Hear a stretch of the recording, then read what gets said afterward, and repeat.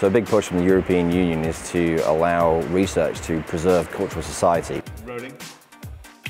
So we've got around about 60 Vicon 4 megapixel cameras motion capturing 2 athletes wearing about 60 markers each, and our support team here are controlling the system to capture that marker data and therefore map it to a biomechanical model where we can ensure that what is captured is a genuine underlying kinematic motion of the athletes.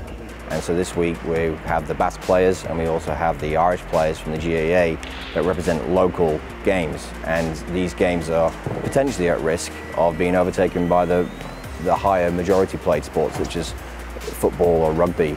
For us, the games are grounded in our communities. They're part of our heritage but also part of our everyday lives. So the preservation of those skills and the propagation of our games is something very dear to us. However, of course, there's also a very large legacy of archive footage, 2D video, if you like, locked up in TV archives capturing athletes of the past. So another key strand in the project is to look at this data and understand how we can extract 3D movements from 2D television footage.